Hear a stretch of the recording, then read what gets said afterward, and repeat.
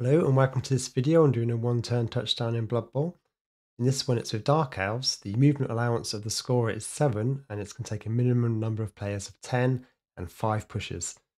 The opponent has set up on the LOS in the medium formation with the rest of the players backlining. Okay, let's have a look at the setup for this one. So you can see over here we've got this player that will be taking the first push via a blitz. This player here will be taking the second block. This one here the third block. This one here the fourth block. And this player here will be taking the fifth block. So if the opponent does have the dodge skill, could be useful if they have a tackle. Here is the Witch Elf who's going to be the scorer. So obviously taking in the dodge skill there into effect so that they can dodge through the back line. And finally we have this player in the backfield who's going to be retrieving the ball and getting it up to the Witch Elf so that she can score. Okay, let's have a look at the demo for this one. So first off, we start off with the blitz. Blitzing down at this straight down angle, pushing through the Witch Elf, pushing up the other player into the gap. Instead of following, we just drop them down into the square here, and I'll just mark them as stunned to show that they've been used.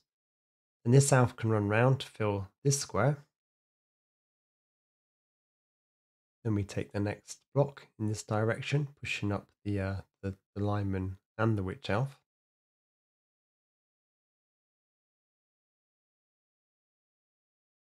Now we take this diagonal block, pushing up the Witch Elf one more time. And this elf can run round to fill in this square. Now we take this block, only 1D unless we have a guard in the correct place. Pushes up the Witch Elf one more square. Now the other lineman who was pushed up previously can take a block, which can push the Witch Elf into the scoring range.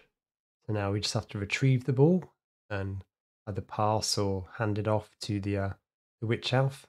And then the Witch Elf can run up and do the 4+, 3+, 2+ dodge through the back line with the 2+ rushes to score the touchdown.